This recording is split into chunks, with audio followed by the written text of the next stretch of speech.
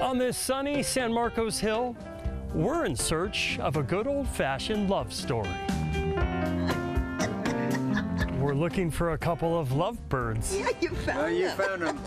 Ann Criley and Roger Frechette Here we are smitten. We met online. 5 years ago, it was love at first sight. The picture that she had online showed her standing with her hand on her hip and a casserole in this beautiful kitchen. Ann's post stated she was 80 years old, but there were two fibs that day. Well, it turns out that she doesn't cook. And at the time, Ann wasn't 80, but 90 years old. Were you surprised when she said, "I'm 90"? Well, of course.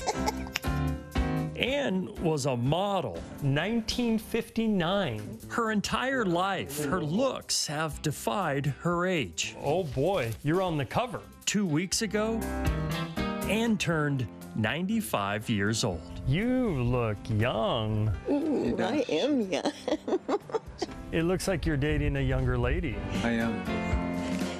In spirit and mind, she is indeed younger. Ann and Roger spent their lives happily married to other people. That's Bill. Ann to Bill and Roger to Barbara until both of their spouses died in 2011. We had as happy a marriage as anyone could ever have had.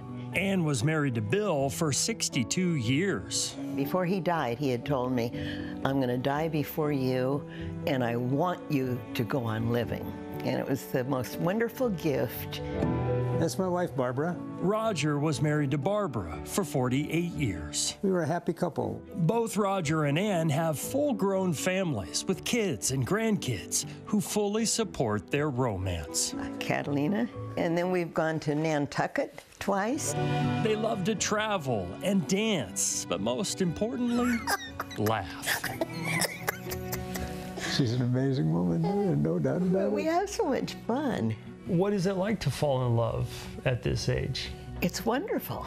Especially when you find a younger man like Roger, age 86, who does all of the cooking. You found your dream man. Absolutely. And he also likes to clean up after he cooks. And at the risk of TMI, meals aren't the only thing sizzling in the kitchen. Lots of sparks.